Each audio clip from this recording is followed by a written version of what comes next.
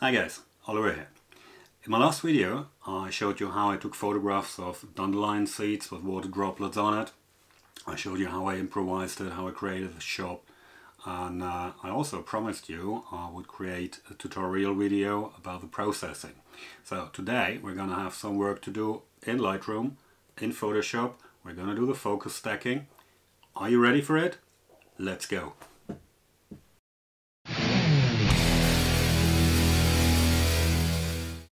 The moment of truth is now. I've transferred everything on the computer and done a little preparation. Then we're having the start of our first little series here. You see, the only part that's in focus are really the bits which are here closest to the camera. And then we've started working our way in. And when we're reaching a position like this, we already have, without any modification, quite a little piece of art, some sort of abstract art with a bit of work on it, potentially present that. But we've been working our way through, and you see with every image we have a different part of that little seed in focus. And this is what we're going to do. We're putting them together because I really want to have them all sharp. Then we have the start of our next series here. You see the colors have already been changing. Now we have our first flower in the background, and we have these little droplets here. The same principle applies. From the foreground to the background, with every image we have a different part of the image in focus. Speed that up a little, and all the way to the back. And then we have the third series with a different flower in the background. And the same here, when we're working our way in, the focus is shifting. We've taken quite a few here. That's gonna bring my computer down on his knees, and I also can see the reflections here in the droplets. They will work very, very well. Good. To start with, we're taking the first image of the first series I want to put together. I want to focus stack, and let's see how we're going to do it. First of all, I'm going to make a few little basic adjustments. Let's start with a little added contrasts. I take the highlights out, bring in the shadows in, more contrast.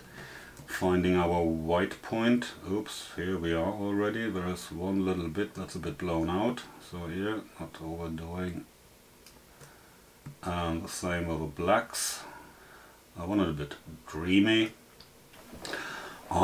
Next step, I want to add a little texture and clarity, but only on the seed itself. I'll be very generous with my radial filter here. Invert it, adding a bit of texture, adding a bit of clarity, and maybe a little dehaze even. Okay, what about the colors? Let's make it a little more vibrant. You know, I have a fondness for strong and bold colors. And finally, our curves adjustment here. I want to bring in the lights a little more. It's just another subtle way of adding contrast here, but taking them highlights further out. What about the exposure? Do I like it darker? Too dark? I think that's fine here.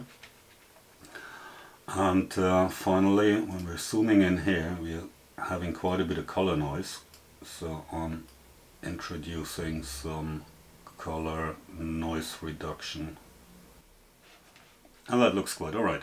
Good. Next step, because we have quite a few images here, I didn't count them even, so I mark them all, the entire series, and synchronize the settings. Check all and synchronize.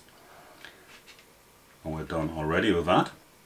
The next step, I'm not stacking it in Lightroom, we're doing that in Photoshop. So we have the entire series of images marked. I'm right clicking on it, edit in Photoshop, but we open it as layers in Photoshop. Otherwise it would just add or open every single image as a single image in Photoshop, and we would have to bring them together manually. So this process, opening in Photoshop, is going to take a while, so I'm having a coffee. Quite a while later we have all the images in Photoshop. This is where we are now, and as you can see there are quite a few layers in here. Goodness me, that's going to bring that machine down on its knees. Okay, one of the effects we can see, because with every single shot we've slightly changed the focus. We moved into the image, and what we will discover is an effect called focus breathing. With changing the focus, every time it will slightly change the focal length, and the effect, you see that? Good. So if we would have to fix that manually, it would be a total nightmare, but thank Adobe we have Photoshop. So what I'm doing first, I'm selecting all of the layers at once, and then edit auto align. We let Photoshop do quite a bit of work in trying to align and match all the structures in all of these photos. Depending on the speed of your machine, it's going to take a while, so we have another waiting moment. So, Photoshop's coming up with this result. Very often it works quite well, sometimes it doesn't. Let's see what we have. First of all, I can see there are these frames here, which is a clear indication that we have some of the images have been modified rather heavily. Yeah, there we go, you can see that. So it's been rotated, it's been modified in size, but to be honest, it looks rather well aligned.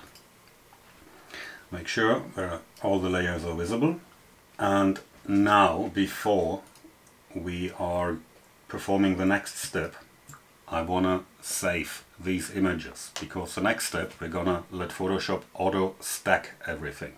Again, sometimes that works, sometimes it doesn't. And to have a little safety net, I simply duplicate all of these layers. Yes, it sounds like madness, but in a moment you will see why I'm doing this. So the original layers are still there and still selected. The next step, edit, auto blend layers. Photoshop identifies automatically that this is not a panorama and that I want to stack these images, and let's just do that. Again, depending on the speed of your machine, there's going to be a little waiting time, and yeah, maybe it's time for something to drink.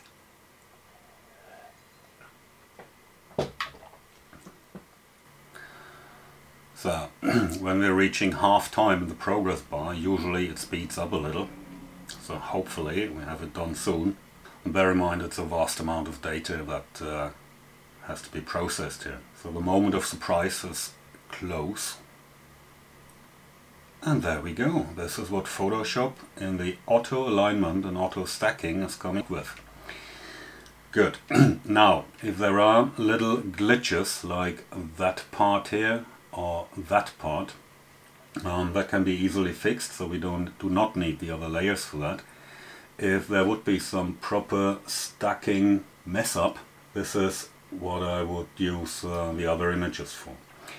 Good, what we're doing now, we are flattening what we've done here, which is now the copy layer here, and I suggest we do not need the others, so there's no need to demonstrate anything today. We simply delete them. Final touches. First, let's crop that in the way I want it.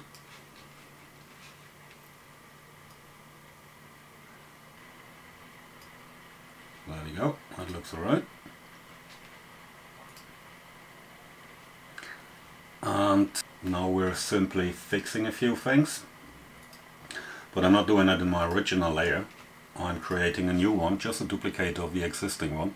And what we are using is a little brush. So that is removed, that is fixed. Let's zoom in. Yeah, here are a few bits that need to be fixed. And this is what we're gonna do. Yeah, this is what I want. And I'm simply going through that process now. And I speed it up. I don't want to bore you to death with the entire process. So let me just finish that work. And then we're coming back with a final image.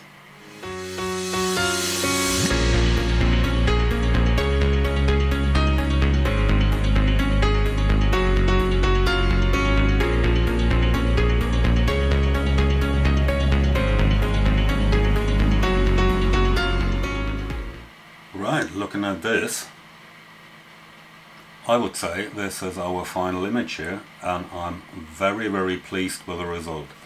As I mentioned before, Photoshop with the auto alignment is sometimes it just doesn't work, and depending on how accurate and how precise you want it, you may have to put in a little Photoshop work. This is what I've done here, and yeah, I'm very pleased. Let's do the other two sets, and I'll present you the final ones.